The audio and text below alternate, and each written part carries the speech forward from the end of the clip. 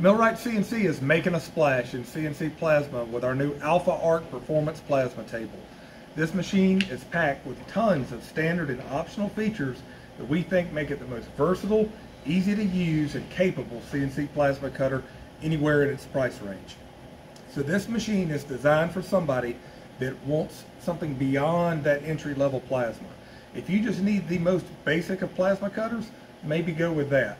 But if you need something that has high-end features not found in those competing machines, then you need to take a look at the Alpha Arc. The Alpha Arc's a 50 by 50 cutting area that maximizes the metalworking capability of your shop and is packed with features that make your work fun, efficient, and easy.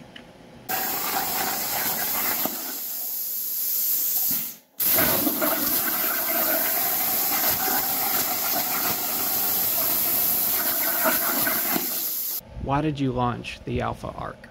So when we talk to people on the phone or at a show, we take a really consultative approach to sales. We want to find out what they need, and if what we're selling them doesn't accomplish what they need to accomplish in their machining operations or in their hobby or in their manufacturing, I don't want to sell it to you.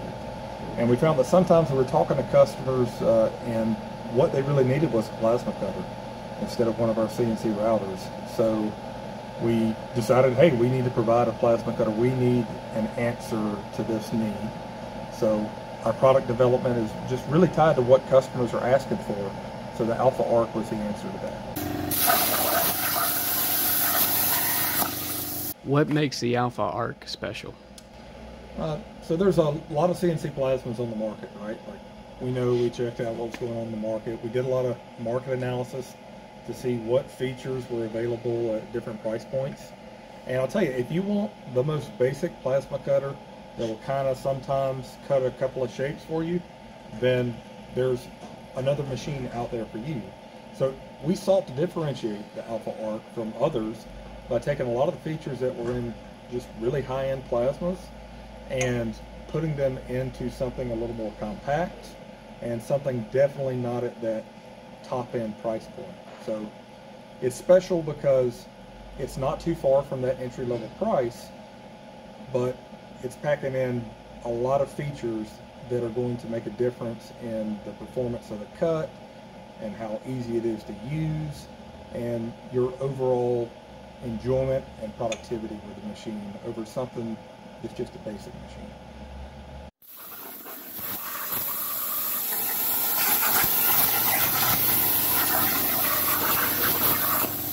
What are some of those features?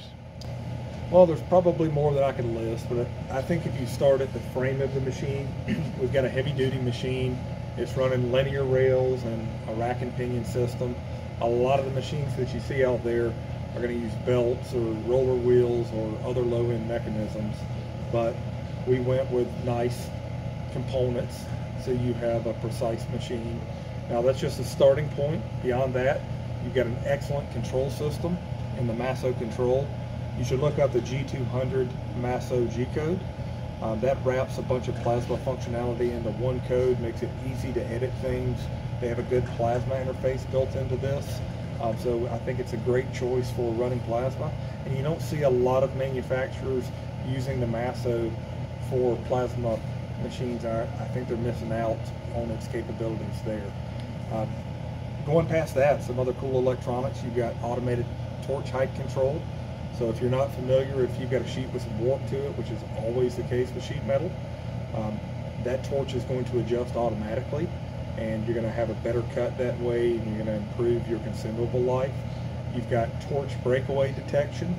So if you collide with something or part pops up and it breaks that torch off even just a little bit, you're going to get an alarm here and you're going to know that you've got to stop the job, and with the Masso you can resume from there.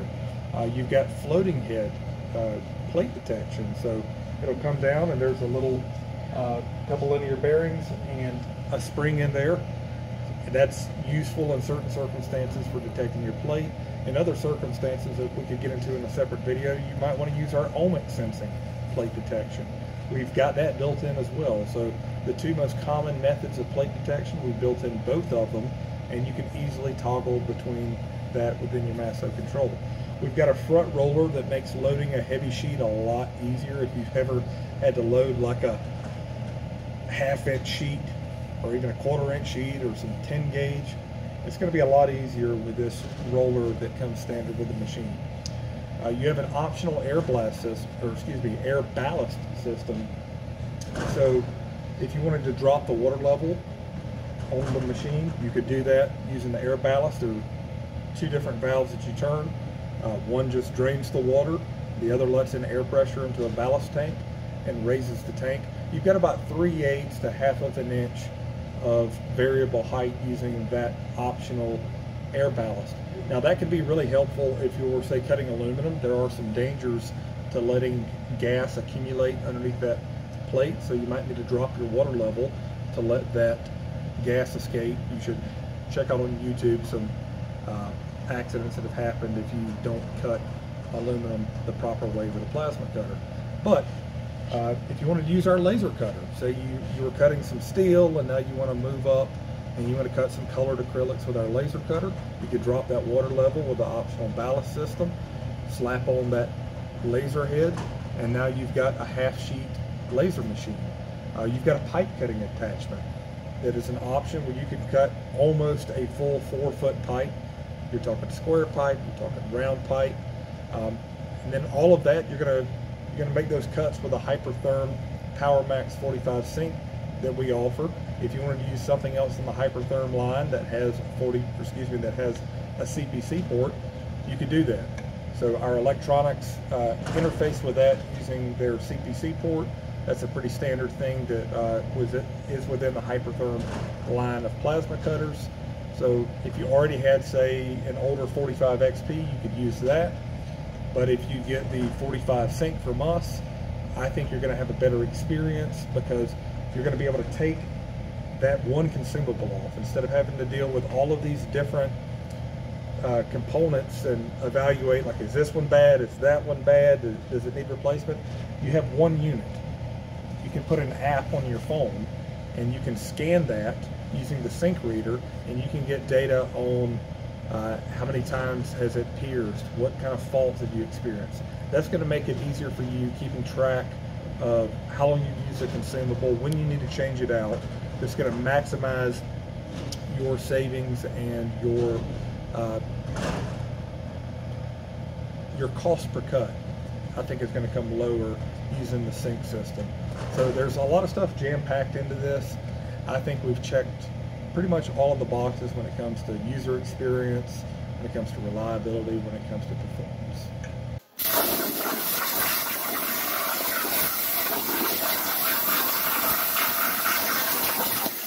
So let's talk a little bit about the head of the Alpha Arc. So anytime I handle this, I like to put the torch on safety on the Hypertherm torch. When you see the yellow here and the X, then it's on safety. And when you push it down and see the green, it's ready to operate. So again, I have it on safety. This is a magnetic torch.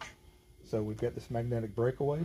There's a breakaway sensor here. It's an inductive switch that whenever it gets just a little bit away from this little pocket here, it's going to trigger a torch breakaway alarm on the control. We have 8 magnets here to hold it really well, and we're using the heads of these screws that you can jack in and out to get them seated in really well so you don't have any wobble there.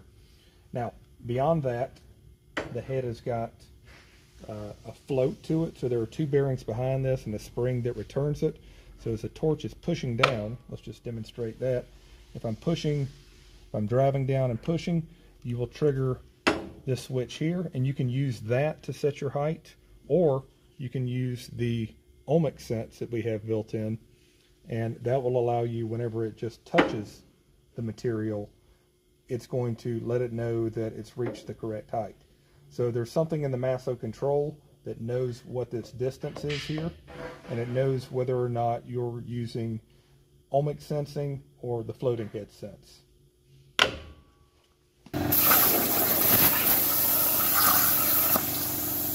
So I've been talking about this sync system with Hypertherm. So this is a sync reader, and it runs about 50 bucks. It's going to make evaluating things a lot easier. And if you had to communicate with our tech support and you were trying to diagnose anything, having one of these sync readers is going to make it a lot easier for us to help you. It comes with this little silicone band to keep up with it. I just slide it over the pole mount on my Masso control. So to take a reading here, I'm first going to set my torch to the safety. Again, if you show the yellow it's on safe, not something you have to do, but I think it's a good habit. I'm just going to pop off this ohmic ring and just a little bitty turn, and I've got my sync cartridge off. So these cartridges, everything's built in. You've got the nozzle and the swirl ring and all that built in. So to take a reading, all you do, take this, stick it in the back there. It doesn't snap in or anything, you just hold it to the back. All right, I'm gonna whip out my phone and pull up this Hypertherm app, and from here I just scan now. It tells you exactly what you need to do. I'm going to start the scan, and you've kind of got to get it in the right place in your phone. Boom, it's already picked that up. I'll tell it I'm done, and from here I can look at everything and see all the data, like what's my arc on time, what faults has it detected. It's a really useful tool to maximize your consumable life and to be able to relay information to tech support should you need it. So I wanted to show you guys a little bit about the Masso functionality with plasma. You'll notice here that this says it's an internal alpha release. Don't worry about that. This is a version that Masso's provided to us because they have given us something here, this plasma ohmic enabled, that is not in production versions of Masso controls right now. And what that is you have to have an isolation between the ohmic sense and the rest of the unit. We have a special isolation module that does that, and it needs to be toggled before and after the torch is going to fire. So it says alpha release. This feature is about to come mainline by the time we're prepared to ship these units. So you have all the regular screens that you're used to in Masso. We set everything up here to have the plasma head enabled, and that is tool 112, so we already have that enabled. When you come over to the F2 screen, you've got all of your plasma information. This is fed in from your G200 command. So I don't have any G code loaded right now, but if you could look and if you could look at an example of G200 there, it populates all of these parameters. You can even keep track of your pierce count. Now with the sync system that we're using, that's not as useful to us, but if you're using another system, it's still quite useful. Because we're using the Masso torch height control, you're also going to get information from that THC, like you would get live arc voltage. If you saw the THC traveling up or down, that'll be displayed on the screen, whether the plasma is on or off. You're going to get all of that information. You can change your torch height control voltage up and down a little bit.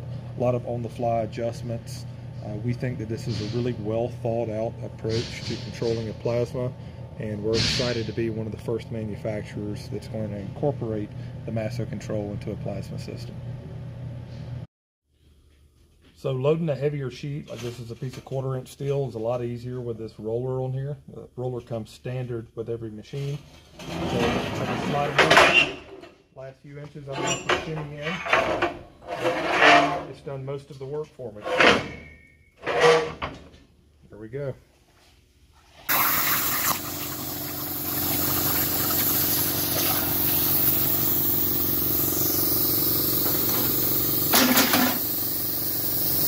So really easy to set up for the 4th axis. There's a few screws to put this extension on, and that's going to transfer the breakaway detection and everything forward and allow the torch to get over the bed and in range of the 4th axis. So I'm going to take our roller off, and to do that I'm just going to push. See how you've got a little play here? You just push all the way against that bracket. I like to use my chuck key, but you can use anything. And I'm just going to press that in there. I'll pull that out and I'll set that to the side. Now, so I'm going to cut this pipe. All I have to do, put in the head chuck. Everything's off right now so I can spin it easily. And because I'm chucking on the inside, I'm going to turn. So it's going to be lefty tighty. Now this here, The tailstock is going to slide the entire way. We've got this bearing here that comes as part of the 4th axis. I'm just going to slide that in there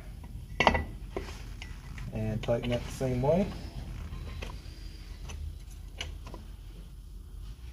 Alright, and here we'd be able to do some rotary work with the 4th axis. So the head, I'm just going to pull the machine gently forward here.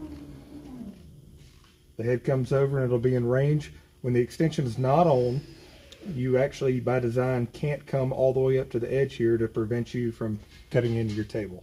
So that's the 4th, simple to use, and you can do almost 4 feet of pipe, square or round, with the 4th axis on the Alpha arc. So here we have our optional ballast system that you heard me talking about. It's pretty simple. It's operated by 2 different valves. There's a ballast tank down there. There's a manifold that your air is going to attach to, and then we give you an air hose that comes off of that manifold that you can use for blowing down wet parts as they come off the plasma. So this ballast tank holds about 5 gallons, which is enough to drop it from 3/8 to 1/4 of an inch. So if I wanted to raise the water level, I just close the valve that's the release, and then I'm going to open up this, and you start to see water bubble up a little bit. If you get too much, you can blow some off as you're going, and the blow down, we'll leave that open and it'll slowly raise that. You don't want to just open this and walk away, because then it's going to keep feeding air through and you're going to have a bubble storm here. So I'm going to use that to raise the tank, and let's say I thought I was a little high. I shut that, see the bubbling subsides, and if I want to blow it off, I just open this and it's going to start dumping air, and the excess that it spits will just come through this little manifold and blow back into the tank. So really simple system, but it gives you some opportunities to move around that water level a little bit. Again, if you're cutting aluminum or you need to drop it to do some laser cutting, a lot of different options. So I wanted to show you guys the water tables that are going to come on these machines. This is the most recent version that we're using, and there's just one more little iteration we're going to have here where we're going to install baffles, and that will be the final change to them. But there'll be baffles in the event that you overpressured your ballast system. That's going to keep water from shooting up as it comes, that fill air from the ballast. These are made of 14 gauge steel. We've got a hem bend on the front, so as you're pushing material onto the table, you've got a nice rigid, durable surface there that you don't have to worry about wearing out. We do recommend that you use a plasma green or something similar in here. You noticed how our water was green in there. That's going to really minimize rust and make this thing last for years. It's welded right here in the US. This is one thing we did not do in our shop because we're so-so at welding, so we pushed it out to another shop. We've got gussets welded in on the side. We have 4 slat supports that are welded in there. And then of course it's going to come with slats to hold your material up.